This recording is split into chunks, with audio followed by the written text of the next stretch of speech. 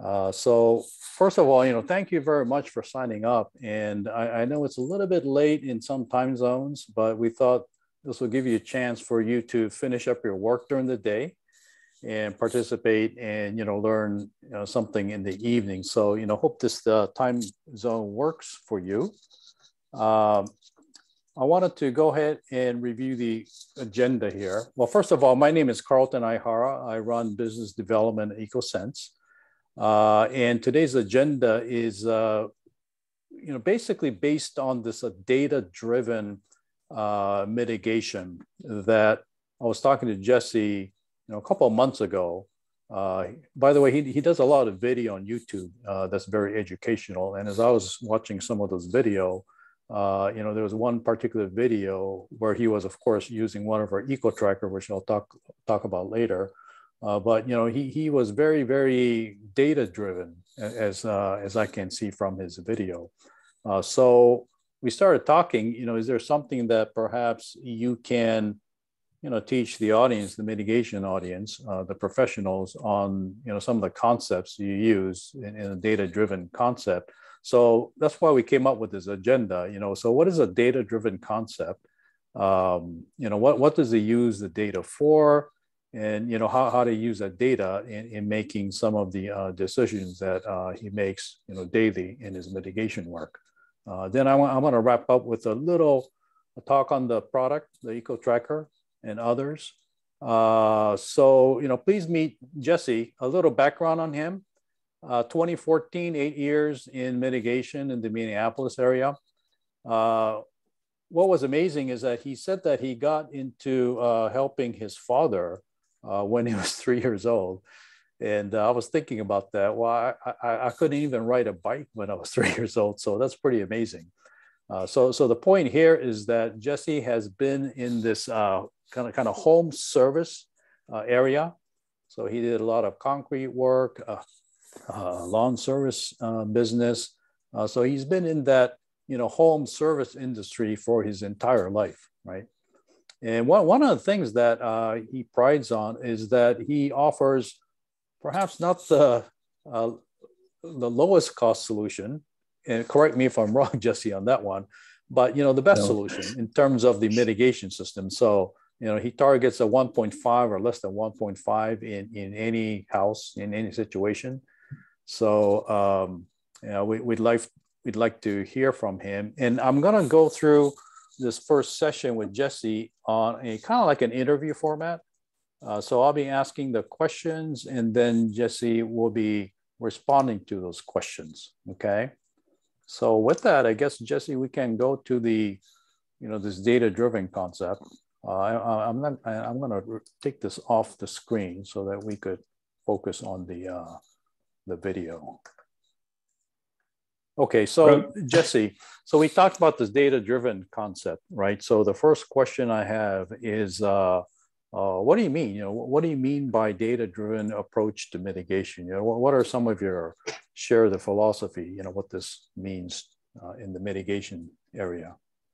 So I guess I would start, Carlton, by I learned so much because people were willing to share with me. So I want to start with a thanks to the Josh Kerbers, the Bill Broadheads, the Bruce Sneeds, Bill Angels, Jack Bartholomew, Chad Robinson was huge. But those guys are super radon nerds, and I'm a radon nerd, and they just kind of got me down that rabbit hole of, how can we do better? How can we do better? How can we do better? How can we optimize this? And just the data that you need to make those decisions, to optimize, to make it better, to get the radon as low as possible, to make it more energy efficient. You need that data to be able to do that. So when I talk about data, I'm talking about, radon levels, which Eco Tracker is nice because it gives us the fast response, and pressure field extension, where before it was just pressure field extension we were measuring. But now we've got, as the technology continues to progress, we've got more tools basically at our disposal. Yeah. Right. Yeah, those instant reading monitors are very useful. Yeah. Okay. And then just I would encourage you, if you're wanting to get into this or understand pressure field extension a little bit more, I spent so much time, wasted a lot of time, but it was good. It was a good waste of time because I learned so much about pressure field extension. I'd put test holes all over, 15 test holes in a house, and I could see the correlation of where I started to lose pressure field extension. And yes, it slowed me down a lot in the beginning, but I learned so much from that. Now I can kind of see, walk into a house and, okay, I need test holes there, there, and there, not 13 other ones. Right. So you have to kind of slow down to be able to speed up in the future. And it was a lot of years of that slow down and just kind of process everything. I'm very slow to process information. But you mentioned something interesting, right? That you hate guesswork when it comes to mitigation jobs. I do hate guessing. Yeah, yes. Right. So the data, by having good data and analyzing the data, you eliminate that guesswork, right? Yeah, we try to. The thing about radon mitigation is so much of what we're dealing with is below the slab and we can't see it. So it's not easy in a lot of cases. So yeah, the more tools and data we have, the better we can do it, I feel like, which is better for the customer. So what is the first thing that you do in a mitigation job? Aside from like hauling our tools in and setting up drop cloths and stuff, usually I kind of give John works with me. He's kind of my right-hand man, gets everything set up for me, supplies me with tools and stuff. But I kind of give John a rundown. When I go bid a job, I'm usually there for an hour and a half. So I got a pretty good idea of what our plan is going to be. So I kind of let John know, hey, we're going to go out to the garage here. I'm thinking probably suction point over here. We got to seal the sump, telling him what options the customer wants. Maybe it's a water alarm or something. And then I'll kind of tell John, hey, we might do a suction point over there if diagnostics obviously suggest the need for it. So giving John just kind of an update so we're both on the same page. And then John is usually setting up eco trackers throughout the house in different areas so we can start getting readings, our baseline readings. And then we're figuring out where we want our test holes, and John's usually on top of doing that while I kind of continue to get set up. So yeah, PFE, our baseline numbers, and our eco trackers so we can start seeing those hot spots. Okay. Now, are those steps different whether you are there on the first call, right? First call that, hey, I think I may need mitigation system, or I'm not too sure, versus a job where a system was already installed. It could be your system or something installed by another mitigator. Yeah, so mostly I think by first call you mean like I've bid the job and I've showed up to do the install. Yeah, correct. Yeah. Yep. So that I got distracted. Charlie, the answer is 4. The kit comes with 4. What was the question? Squirrel. I'm sorry, what? I got distracted by Charlie's question. No, I said that, this is your first call versus some call where you installed the system already, or someone else installed the system. It's not really a whole lot different. When I'm bidding either of those, I'm in person, so it's kind of doing some troubleshooting. If it's a system we didn't install, we had one a couple months ago where somebody installed it. It became winter, or as it got slower, the radon level started to rise and the customer wanted it to be lower. So we start with, going to check it out. And here's kind of what I think, but we'll get here and do diagnostics. So the answer is no, it doesn't really change anything. Just our baseline numbers might change, where if I'm installing the system for the first time, it's baseline numbers, our PFE, without applying suction anywhere. Hey, here's our starting point. Where with say somebody else put in the initial system, we've got just a different baseline of, hey, that RP 145 on this current setup is giving us, this for pressure field extension. And I can see, hey, I've got negative PFE here and we're positive over there. So I kind of know where I've got to go from there. Okay, okay. Uh, Another question. Do you have to treat all the ground contact floors, crawl space Uh, of a home? no, so we No. don't. I hate doing crawl spaces. Okay. Um, you should do it for indoor air quality, um, but you don't always have to do it for radon mitigation. We've got a video I just shot of my cousin's house. His name is Mike, and I filmed like 3 days of video, so it probably won't be out for a few months because it's going to take Danny a long time to edit. Edit that, right. Um, but it's a 4-level split. It's an old farmhouse built in like 57. It's got a well room under the front step, and then the basement, and then the kitchen is like slab on grade. And then you step down a few more steps, and there's another slab on grade, which is like an old entryway or something. It might be the original foundation. So 4 different ground contact areas. Um, and we set up eco trackers everywhere. And within a few minutes, an hour or something, we had The readings, yeah. fairly consistent readings. And that well room was hot. The well room was 15, and we treated the well room and fixed the house. We didn't have to treat the other areas. Mm-hmm. Yeah, okay. Yeah. And this may be a little bit of a basic question, but so why do you measure the pressure field extension? So that we can engineer a system that creates suction. I used to say, and I still do in our videos, so typically the key to getting your levels low is to engineer a system that creates suction under the entire house. But like in Mike's house, that wasn't the case. We treated the well room, which also got us pressure field extension in the basement. We didn't have to treat those upper floors. And it's kind of the same we find with some crawl spaces. We're maybe only have to treat half of them. Yeah, so there's again the data part. So how do you interpret the pressure field extension data, right? Yeah, you want to make those positive numbers negative. Yeah, of course. to quote Josh Kerber from the Minnesota Department of Health, which is who I call when I get stumped on something, and he helps me dumb it down to get back to basics. Hey, you just got to make those positive numbers negative, and it helps me kind of zoom out and look at it maybe in a different light. Mm-hmm. Yeah. Well, you got to measure those and find out where the positive numbers are, first of all. Yeah, and then figure out how to get them negative. How to get them negative, right. Yeah, right. Whether it's a suction point or stitching or something. Yeah. Right. And again, that's data. That's very important. Now I'm going to change the subject a little bit. So how do you select the appropriate radon fan? There's kind of three things that we need. So I use that pitot tube from Kansas State, and that allows me to measure the CFM. So I can measure how much air do I need to move.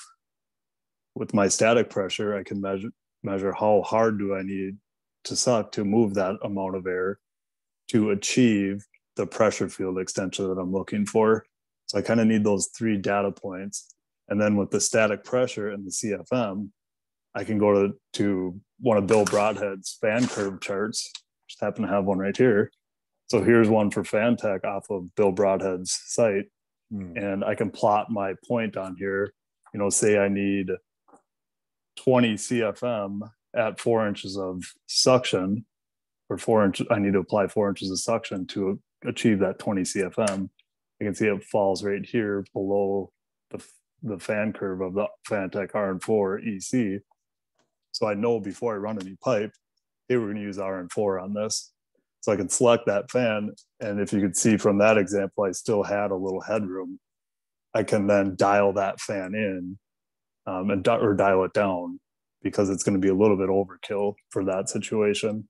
So the EC fans give me the control to be able to dial it down to get my target pressure field extension number. So that's kind of the simplest way I know how to explain it. Okay. Now, what are some of your practices after you find the appropriate fan? You do all the measurements again. You got that pressure field extension in the negative area. So what do you do after the mitigation system is installed? What are some of your practices? So after we're done, like putting in a system for post mitigation testing, you're asking? Yeah. So I hate testing. I hate doing radon testing. It's a lot of office work and driving around. I just like nerding out on mitigation. So we leave them air check test kits. We give them an option to have a third party person come in and test. But I don't really do any post mitigation testing anymore. I used to, but I don't like doing it. Yeah. Okay. Now I know you just got into some of the training programs, right? That you're running the training programs, right? I do train for Kansas State sometimes, and then in a month we're doing our own course for the first time. Yeah. We'll see how that goes. Yeah. So, but what you focus on is not so much like webinar kind of a session, but actual hands-on training where you actually go out to a site, a potential house, I guess, that needs the mitigation done, I guess, and then you go in there with your students per se, and actually go through the steps, right? Step 1, 2, 3, 4, 5, 6, 7, 8, 9, 10. Some of the things that you were talking about just now. Okay. So it's basically what you see in some of our videos, especially some of the ones that we've paid to have done, that's 2 days on the job. Or if it's that stitching video, we did all the stitching holes, I was there for 6 days. All that footage gets edited down to a 20-minute video or less. So it's all the spaces in between that you will be able to see in the course. So it's different to explain pressure field extension in a hotel classroom on a floor tile setup versus in the real world. You can see, hey, when I apply suction here, I'm not reaching over there, or I am, or hey, this footing is blocking it. What happens when we seal this crack? You could see it in real time. And then I think the light bulbs will go off a lot easier for people. So that's the idea behind it anyways. Okay.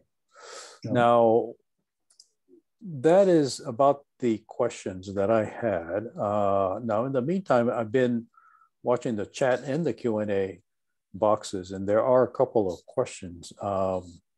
Maybe we'll address them now before I transition to the next section. And I'm sorry, I'm not going to be able to address all of them. There's quite a few. So let me see if I could just FIFO in. I see a couple from Nate. Yeah, under Q&A, or actually, people are putting on the chat. It'd be better in the Q&A, but on the chat, there was one question from Charlie about how many eco trackers are you running on a job to start? 4. That's where I got sidetracked. Oh, that was a question? Yeah. Yep. 4. And 4. You said 4? They come in this case, yeah. So it's a 4-pack. You get 4 of them. Yep. And it says, what indications alert you or the homeowner that they may need testing, from Patrick King? What indications alert you or the homeowner that they may need testing? Well, if they're reaching out to us, they know they have a radon problem. Or they're reaching out for testing, and then we sub all our testing out. Okay. I don't really go to a house just to check it out when they haven't done any radon testing yet. Yeah. Okay. And this is a question from Nate. Is there a charge for your site visit to gather info and design the system? Do you ever gather info over the phone for mitigation and do initial diagnostics upon arrival for design? So I think, Nate, to answer your question, Danielle is my receptionist, and we try to do a good job of qualifying people, just because we charge so much more than our competitors. And it's like an hour and a half that I spend on every bid. So I don't want to go out and bid the jobs that they're expecting $1,500, where I'm going to be way more than that. So no, we don't go out to every house. And we don't charge for an estimate, but we only go out to like qualified places. Like we don't do stuff for sellers. Maybe we do one house a year for a seller, and it's, you know, maybe that person that we already have that relationship with. Do we ever gather info over the phone? Yeah, so Danielle gathers, you know, their testing info and any pertinent info, you know, any comments they left, you know, what's important to them, which our website, contact us form for free estimate requests, request or ask for. So she'll put that info in there. So I'm not going in there blind. Usually I look at the house on Zillow before I get there, so just so I can kind of see what I'm getting into. And I mean, you know, I might see an addition off the back of the house on like Google Satellite or something like that. So I'll know to look for that. So yeah, we don't, like I said, we don't charge for that, but I spend an hour and a half there. I might do 5 bids a day when we're busy. Yeah, maybe this will be the last question I'm gonna take up from Dr. Leo Mormon.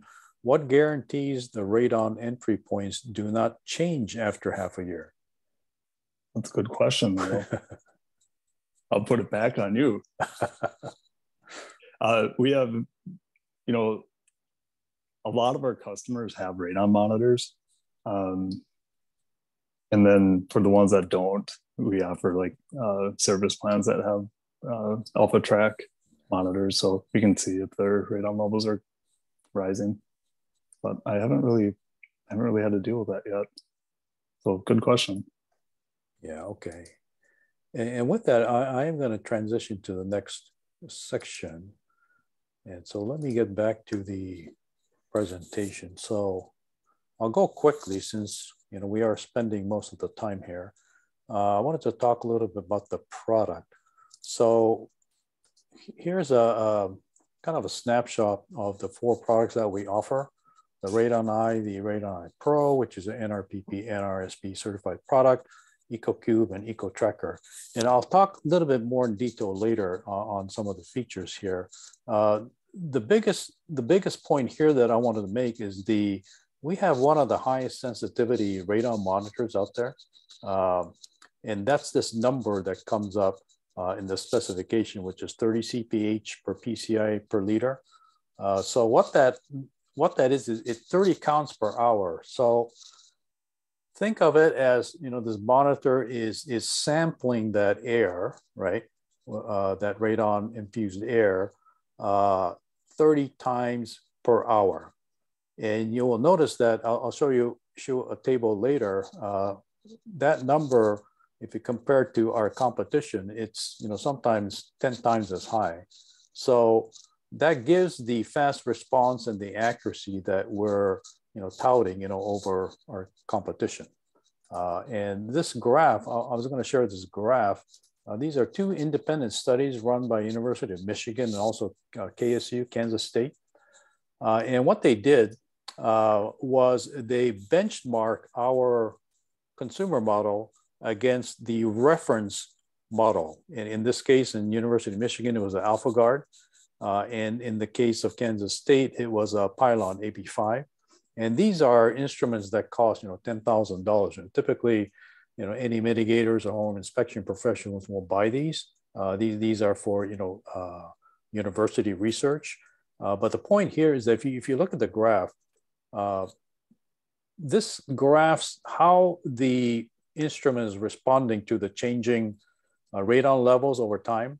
And as you can see, our $176 Radon Eye is tracking, you know, almost exactly the same curves that these reference models are tracking to. And this is all because of this 30 CPH that I talked about. It's the sensitivity.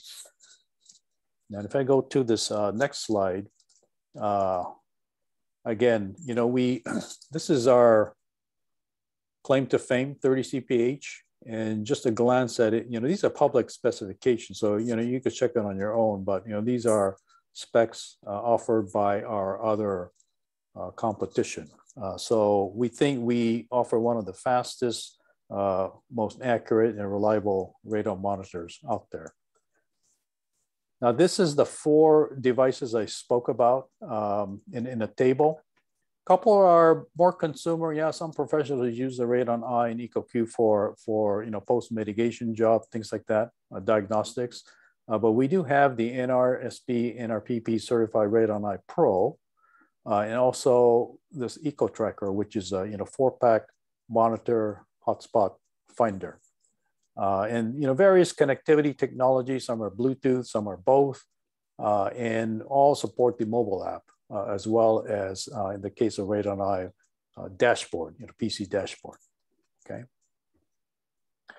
And Eco Tracker, the advantage here is that, again, it comes on with four devices, and you could rapidly, go into a house or a building and figure out, where the hotspots are. So you have 4 devices, so you could deploy them in a single room in different corners, perhaps, or you could go into different rooms in deployment there, or different levels, if the job calls for multi-level, quick diagnostics. Now, this offers a very quick reading capability, 5 minutes, being one mode. It also has a 10-minute mode. And it also has the bonus of the continuous radon monitoring mode where, you could keep it running for as long as you want. Now, these offer the 30 CPH, the sensitivity, and has a wider range than our consumer models, measuring up to 255 PCI, okay? And of course, all of these are supported with our app.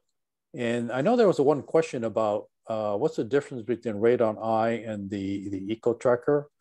Well, again, the Eco Tracker, one of the great feature of this is this Bluetooth broadcast. We call it BLE broadcast. So it constantly reads all 4 monitors without having to, individually click on the device, sync up the device and make the reading. So it offers tremendous convenience when you're doing diagnostics. And you could do it, more efficient than, say, single Radon I placed in 4 different places, because you're gonna have to go there and keep on switching, for one thing. It also offers the 5-minute mode versus typically the Radon I can give you reading in the first 10 minutes. So it does give you that advantage. And again, in the wider range in terms of the PCI, it goes up to 255 versus a 99 on the Radon I. Okay. And you get a nice carry bag on top of all that. So again, it's a 4-pack, so it comes with a carrying case, the adapters, a step-up cable for optional battery. It can run on the batteries, so we don't sell them, but they're available widely through Amazon. And of course, these need to be plugged in, so we offer the extension cables. And that is it. Yeah, it was a short 30-minute, but we wanted to keep it short and make, keep it compact. And we'll be running, more series, webinar series, as the time goes on. So at this point, I will open up for Q&A. And let me go back to the Q&A, and there's some chat sessions also. Yeah, so I can start hammering some of these questions if you want. Yeah, why don't you take those that are... So Nate asked, do you ever use the Eco Tracker after completing the radon mitigation to see if there's radon reduction if there is a radon reduction for a difficult job? So yeah, we set them up in the morning. Now with John, we can get jobs done faster versus just me. So even when we are on a job for one day, we've got those 4 monitors set up. Usually we get the fan on, and then we've got a couple hours of like punch list stuff clean up. So we can see that radon start to tail off towards the end of the day. A lot of times they're below 1. I usually do not leave them there, so I have to come back and pick them up. However, my cousin Mike's house, I left them there for 2 weeks. We had some 20-degree below days, 20 degrees below 0 days. And so this kind of would go into Leo's question: how do you guarantee that the radon levels stay low? So typically we get the highest stack effect in the winter, as probably a lot of you already know. And it kept Mike's radon levels below 1, just treating that well room, which again did give us pressure field extension into the basement. It was the 2 upper slab on grade portions that we were not hitting. So obviously the only way to know if you're keeping the radon low throughout the whole year is to continue to monitor.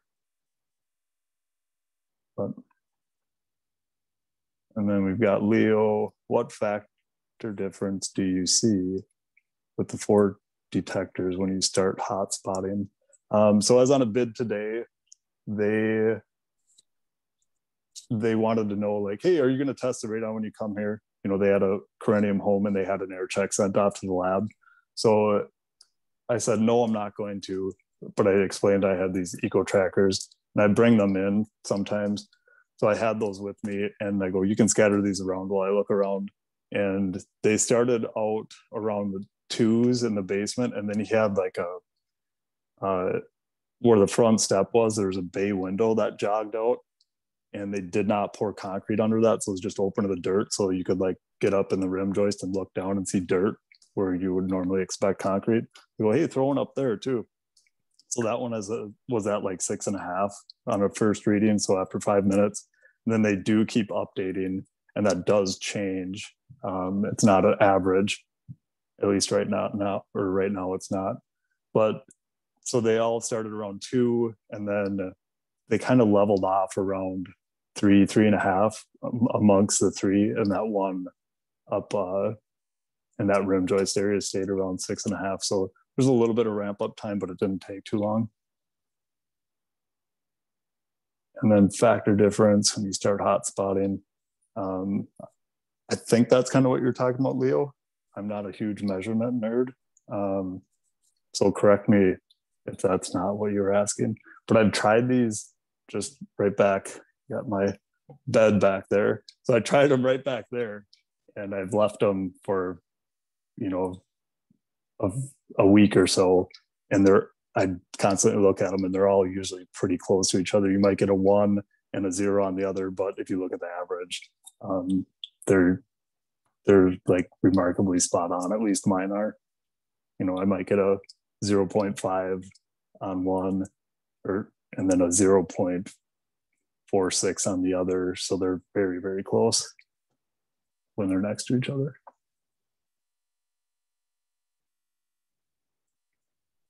Have I seen 200 picocuries with them? No. Not yet. No. Hopefully not. I have not seen 200 picocuries. I did have a customer that was his radon levels tested at like 10. He's like, I tested 10 years ago to test it at 10. And then I did a test recently, it was 4. And he's like, I don't really know, do I have a problem? And I go, I got these eco trackers, let's throw these in. So my eco trackers are showing around 10. And I go, hey, just for the heck of it, I'm a nerd. I want to see what happens when I lift up the sump cover and stick an eco tracker right on, under the sump cover. So the cover was just propped up on it on the concrete floor. And it quickly shot up to 20 or 30 or 40 picocuries. And I'm like, oh, okay, that's enough. So I pulled it out right away.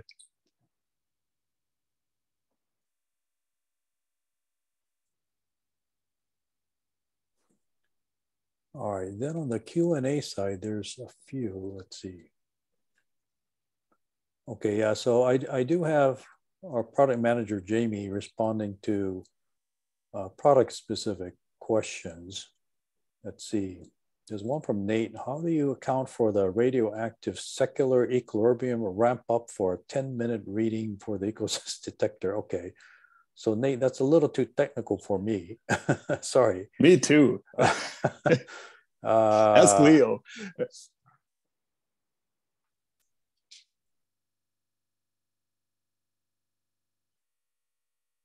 Or let's see. So from Jim, so these machines don't have to be left on site for very long. Okay, you'll know that your level in the time it takes to do a home inspection. Yeah, that's a yes. I mean, we're talking about 10 minutes. You could get a reading with the eco tracker. Yeah, you can get a reading in 5 minutes, but that's not this is not like an official radon test. It's not a like Right. It's not a yeah, certified device, so it's just another tool to add it's to a your tool toolbox. to get an understanding of the relative levels, right? Yeah. So So, so one question or one thing that might answer some of the questions here mhm, is so Mike's house. I use that example because it's fresh in my memory. Just did it. mhm. So when I scattered his radon monitors, I think I went back after like an hour. We filmed some other stuff, and then like, hey, let's check and see what these monitors are reading. And that wall room was like a 6.5, I think. After the first hour, it averaged 6.5, and then the basement was like a 2.7, and I think the upper slabs, like the kitchen and the entry, were like just right around 2, maybe slightly under. And then I left them run for like 6 hours, and the well room had risen and kind of leveled off to 15 picocuries, and then the basement kind of averaged around 3.7, and the upper two slabs still stayed right around 2. So that 15 had a little bit more of that ramp up time. It could have been we had the door open in that little well room and then closed it, so maybe that's part of why we saw it climb, but it still pointed me in that direction, which was the key. I don't care really if it's 15 picocuries or 10 picocuries. It was still a, telling me, hey, this is something that's probably going to need to be addressed. It didn't change my approach for it. Okay, a couple of questions about calibration. Yeah, these are considered consumer grade, so they cannot be calibrated. Useful service life for the tracker and a lot of our other consumer model products are 5 years. So a lot of our customers are actually kind of doing their own self not calibration but measurement to make sure that the device is not way offline, which is you use a real charcoal kit, a very inexpensive charcoal kit, and do a benchmark against that on an annual basis. But these cannot be calibrated. Yeah, or you can use them next to your CRMs and see if it's out of line. Yeah, if you have a like our Pro, which is a calibratable device, you can benchmark against that, yeah, side by side to see that it's in calibration. Okay, and with that, yeah, I'm kind of out of time, so thank you very much, and I encourage you to get in touch with us if you have further questions or concerns or whatnot.